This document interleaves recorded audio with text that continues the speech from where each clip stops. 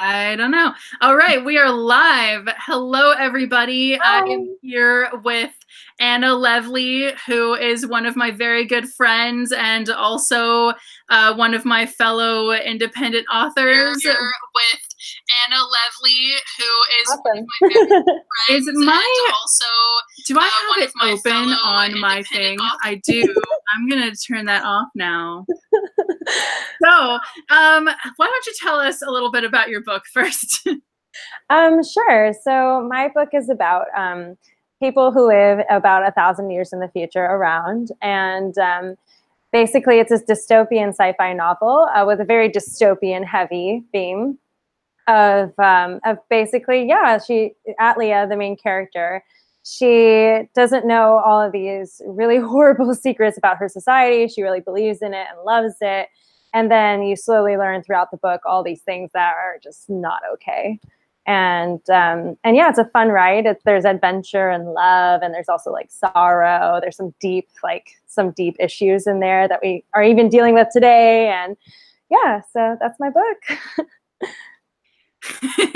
So, if I weren't already a vegetarian, this totally would have turned me into one. So, Oh, why don't you elaborate on the vegan message and trying to get people to question the consumption of animal products? sure. Yeah. So I originally wrote this. I mean, I think it's a story for everyone, not just vegans, but like everybody.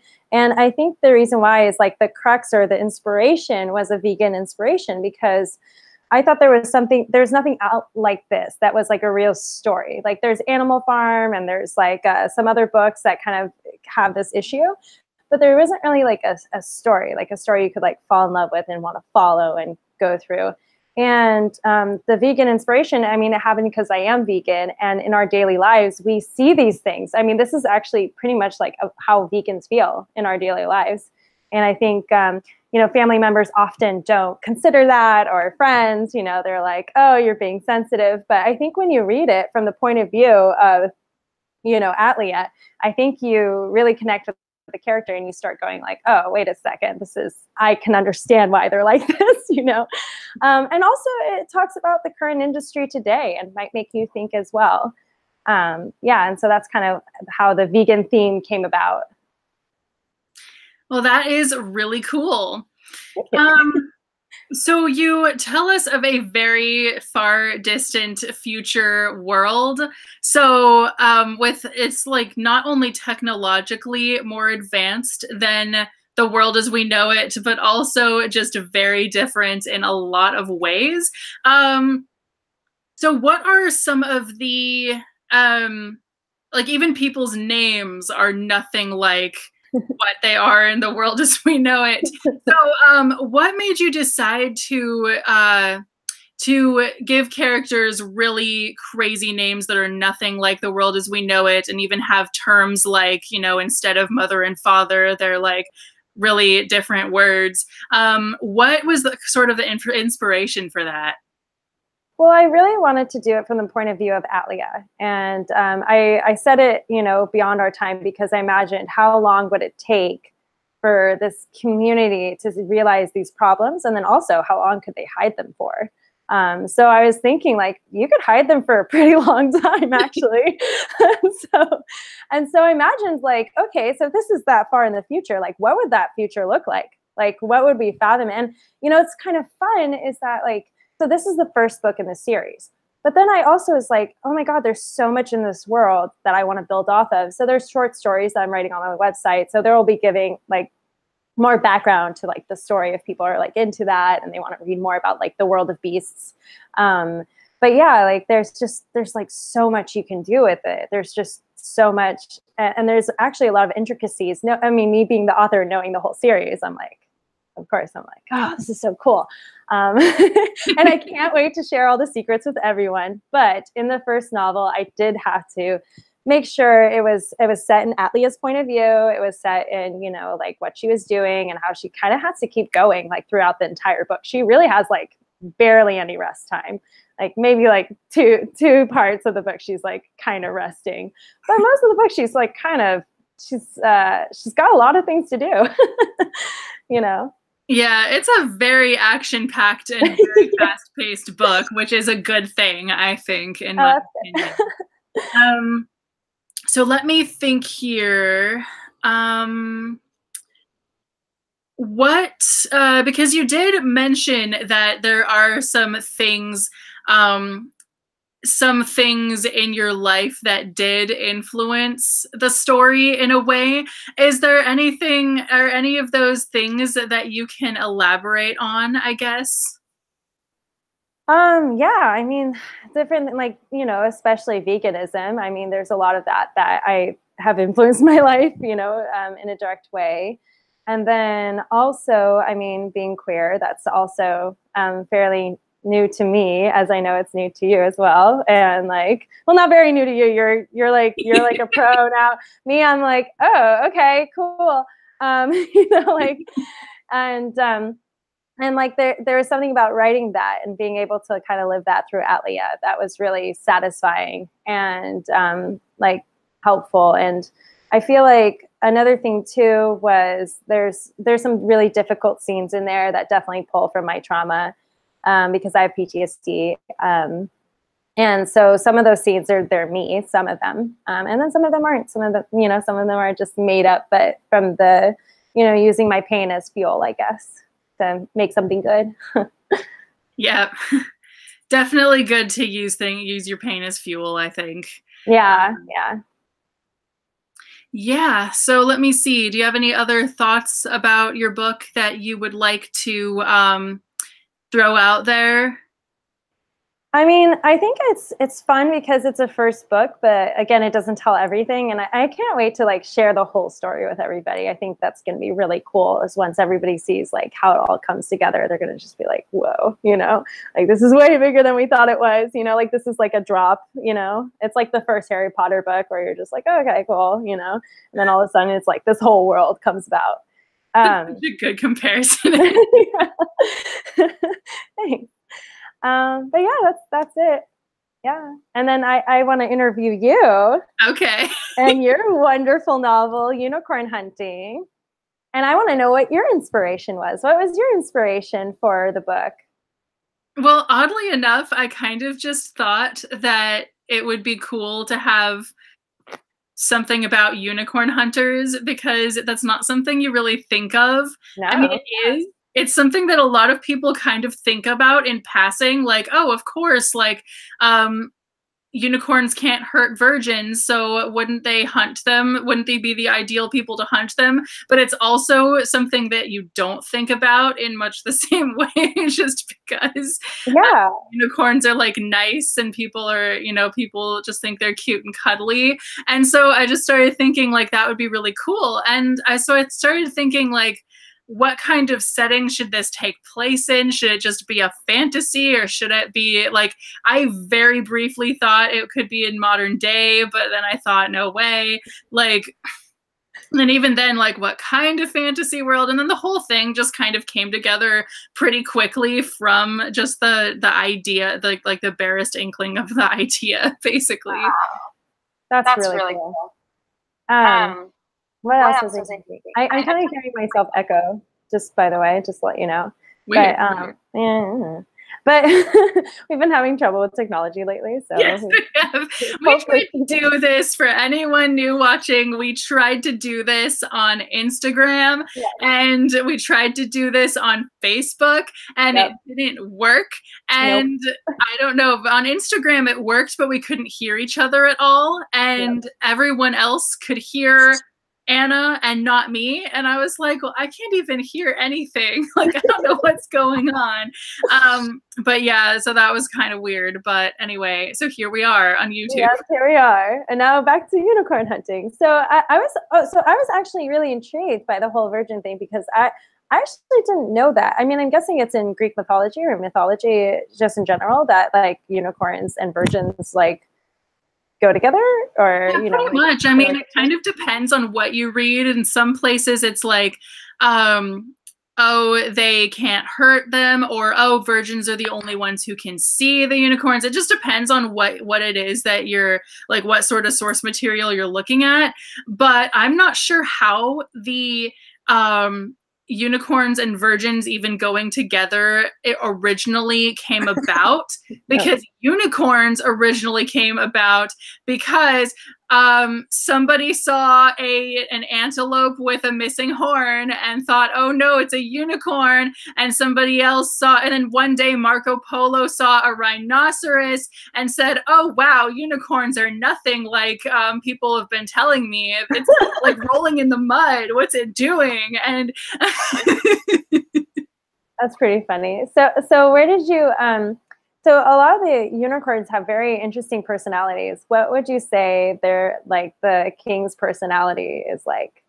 I don't know. I mean, the unicorns are pretty they're sort of more of a hive mind than like individuals in a way in this book, and so they don't have like personalities per se, but then the unicorn king is like the unicorn that's in charge and makes the decisions for all of the other unicorns. And he like, it's kind of, Cal has a very interesting relationship with the unicorn king because it's a unicorn that kind of cares about her as a person, but at the same time is just using her as like a tool to get his kind to their world.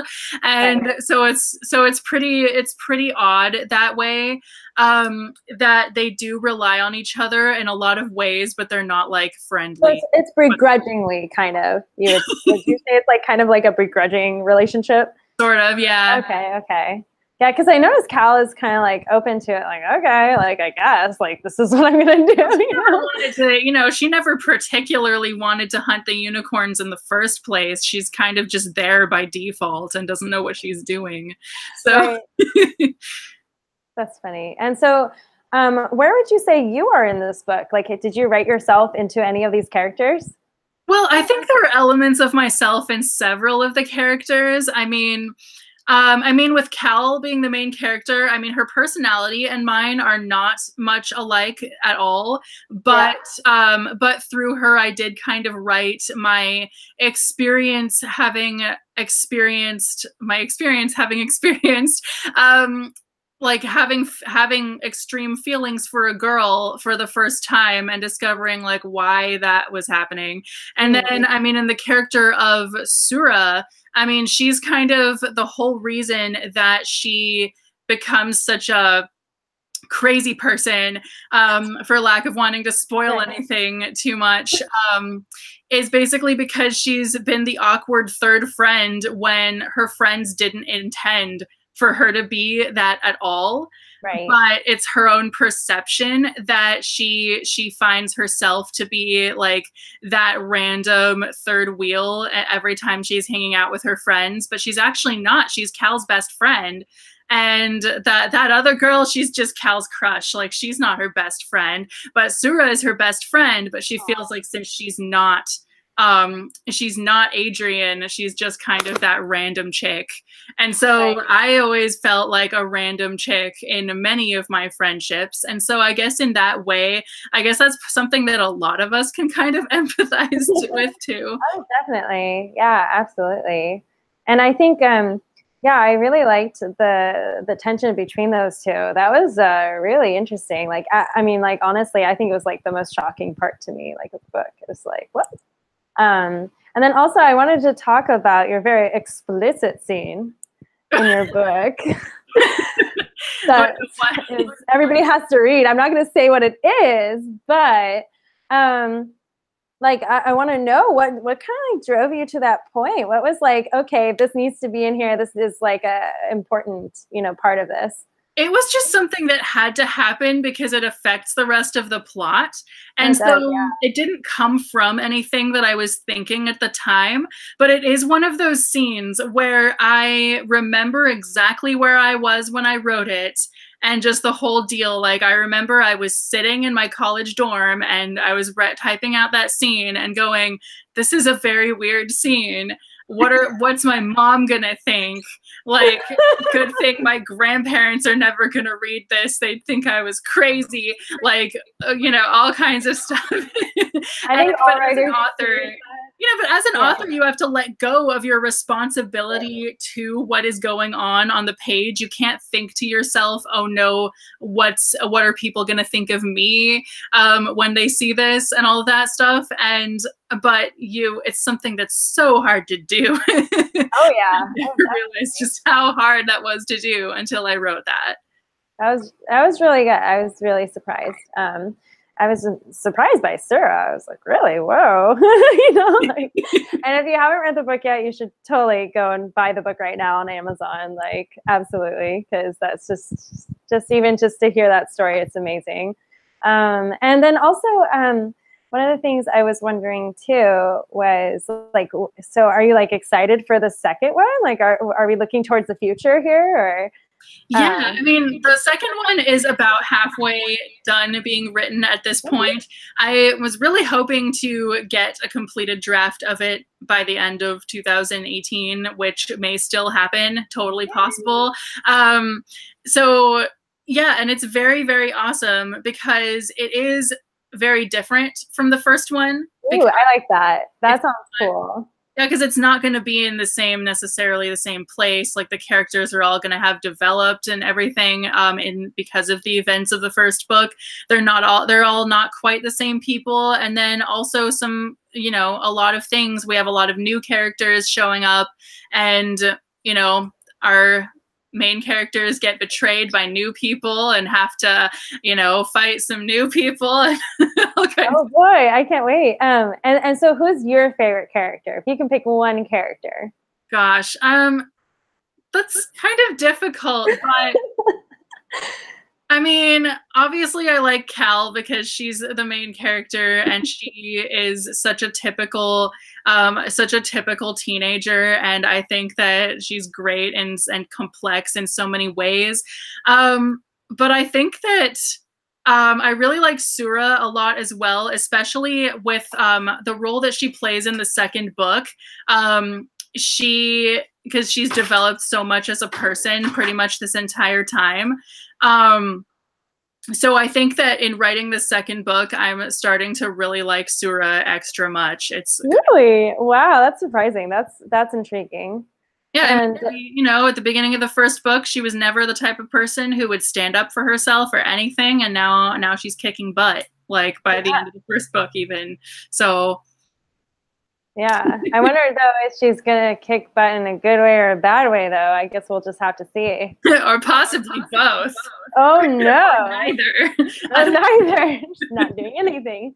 And then I wanted to ask if you have any social issues that you feel like you've included in your book in unicorn hunting. Well, I guess just, not necessarily social issues, I would say, but things like, to question everything and don't just, take your parents' word for, yeah, hunt unicorns. It's totally going to give you a bright future or whatever. And then, and then also things like, I guess the inequality that women still face today, even though we've come a long way since the type of world that unicorn hunting takes place in, in this world, in that world, women are highly underestimated to the point where no one even hires them. So they have to go hunt unicorns, which is kind of a bit more dangerous than most of them want to do. So in a way, there are a lot of themes about equality of women. There is a dog scratching at my door right now. I hear him. He's like, let me in, Mom. And he knows how to open doors, so hopefully he won't open. So he gets first in? This is going to be amazing. He is your unicorn. Pretty much. Pretty much. I almost put a horn on him for a video, but I didn't end up doing that. He probably wouldn't have minded. He'd be like, okay. Yeah, probably not. Well, thank you. That's all the questions I had. Thank you so much for the interview. Thank you so much too. I've got to post this on all the social media that we meant to earlier. Yeah. Oh, where do people follow you? What? Or how can people follow you on social media? List off your social media. Well, first of all, here on YouTube, and second of all, on my Twitter and my Instagram, all of that stuff. Why don't you tell us about your social media? Yeah, so you can follow me on Facebook, Twitter, and Instagram, and I think and YouTube. I'm not as cool as Kat on YouTube or Roya. Sorry, I'm so bad. We're good friends, so it's just I get confused. But yeah, I'm not as like cool as Roya on YouTube. But yeah, it's just under Anna Lovely, Levley. A lot of people spell it Lovely, believe it or not. Like Anna Lovely. Links will be down below in post-production. That's probably a good idea. Well, it's not really post-production. It's not being edited in any particular way. It's just there. They don't need to know that. This is extremely complicated, all of this. Almost impossible. Awesome. Well, anyway, anything else you'd like to say? No, I think unicorn hunting is awesome and everyone should buy it. All right. Well, I will see you guys soon with a new video. Go and follow Anna and pre-order her book. It comes out August 20th. And we will see you soon. Bye. Bye.